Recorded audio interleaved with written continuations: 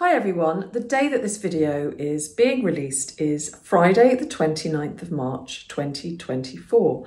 And as many of you will know, especially if you are living in the USA or if you're American, today is also National Vietnam War Veterans Day in the USA, a day when we particularly remember those that gave their lives during that conflict. Now, you may be wondering why I'm coming to you with something about the Vietnam War. I don't live in the USA, I'm not American, but I do have a story that I want to share with you about a Vietnam War veteran. And so to do this, I'm now handing over to my friends Hugo and Tony Booth from Guernsey in the Channel Islands. Hello, my name is Hugo and I'm an amateur historian here on Guernsey and an avid collector of military antiques. Not too long ago, I just so happened to have picked this incredible piece of military history up in an auction house here in Guernsey. Now, when I first saw it, I thought, oh, that looks like a Vietnam era helmet, and I've always wanted one in my collection. But the more research that me and my father did on the helmet, the more that we realised that there's a much more special and much more interesting story behind it, other than it just being a Vietnam War era helmet.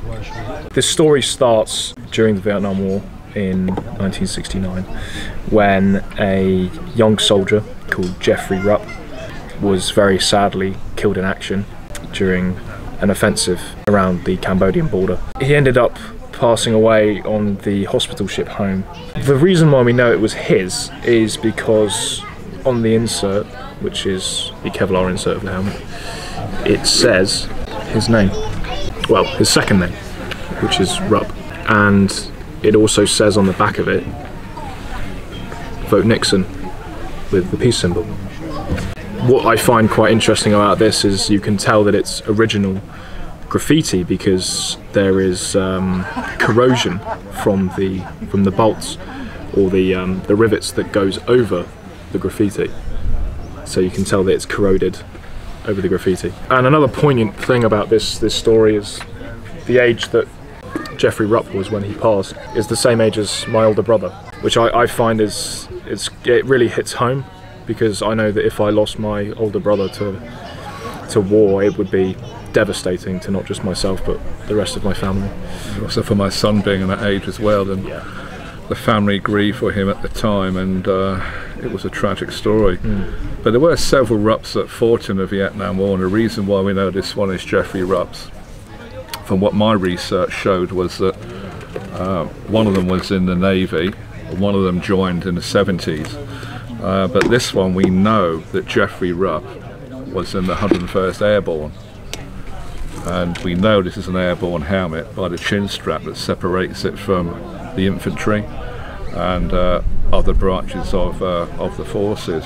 But this helmet's got an even more interesting story as to how it ended up in Guernsey, because we also know that the helmet belonged to the Hollywood star Oliver Reed, who used to live in Guernsey, and he gave the helmet to a friend over here who sadly passed away, and the friend's brother put it up for auction. So how this came from a battlefield up on the Cambodian border to a charity shop auction in Guernsey over its 50-year journey is an incredible story in itself. But Hugo, my son, what he wants to do, the helmet really should be returned to the family. We know roughly that they live in Wisconsin. That's really all we do know. So we are interested to get this artifact back to them, because that's where it belongs. Yes. And I'm sure they'll love to have it.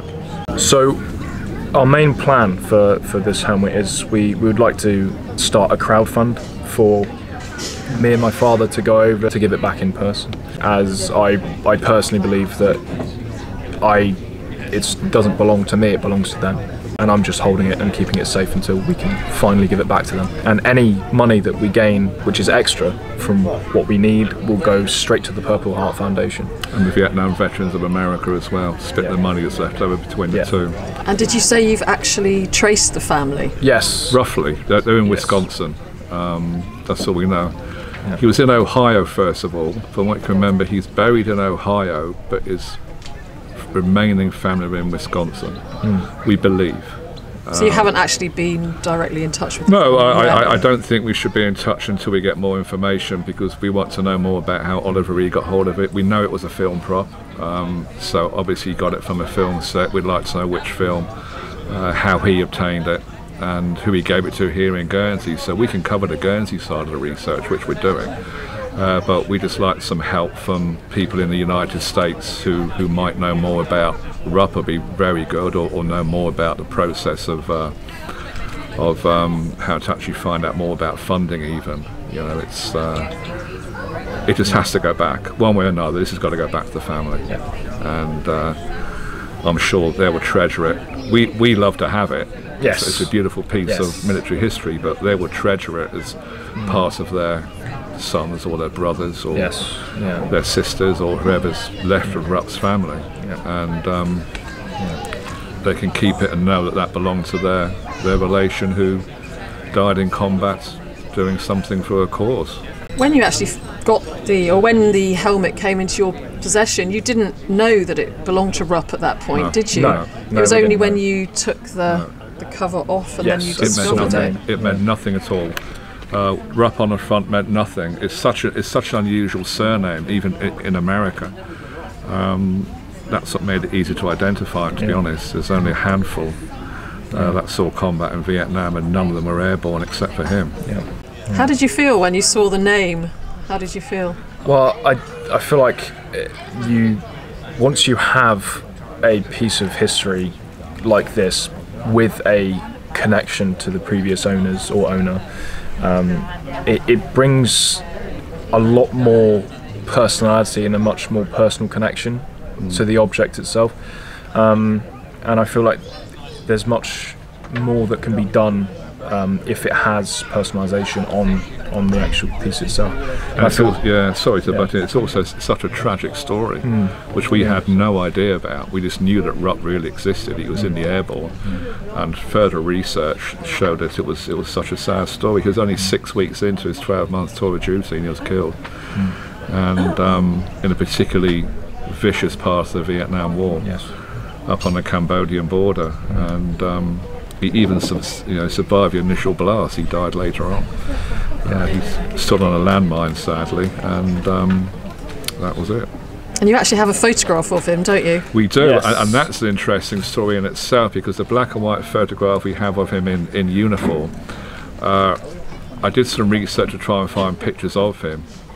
This one turned out to be the original photograph used by his local newspaper of his obituary, and it was still there, still online, and for $15 or $20, dated 1969 on the back of it, dated with the newspaper name.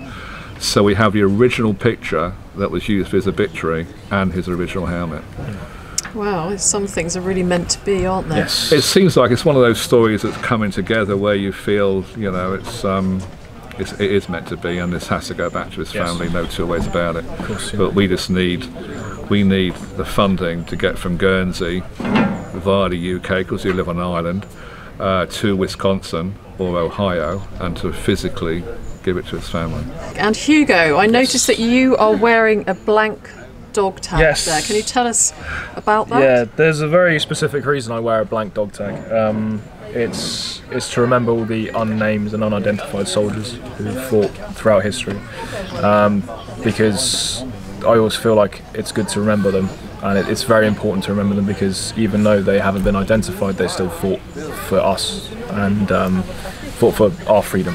Thank you, Hugo and Tony, for telling us all about Jeffrey Rupp and his helmet, which you acquired in a charity auction in Guernsey, and also what it would mean for you to be able to go over to the USA and personally give it back to the family. If anyone is able to help in any way whatsoever, then I'll put all the relevant links, including the link to the GoFundMe page, in the description to this video and also here on the screen.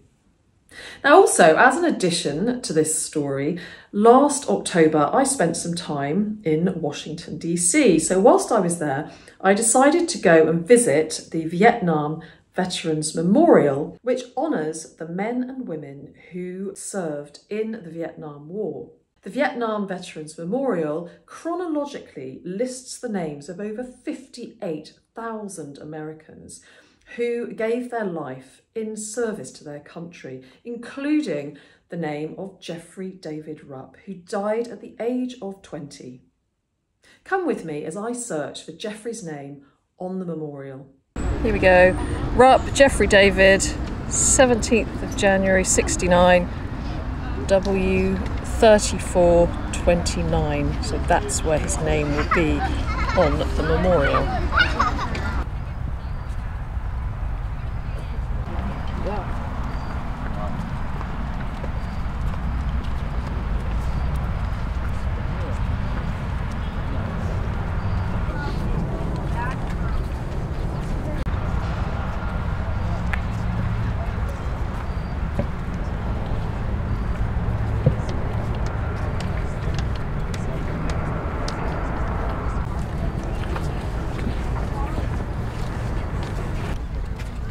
So here we are at W34, so somewhere on here is the name of Jeffrey Rupp,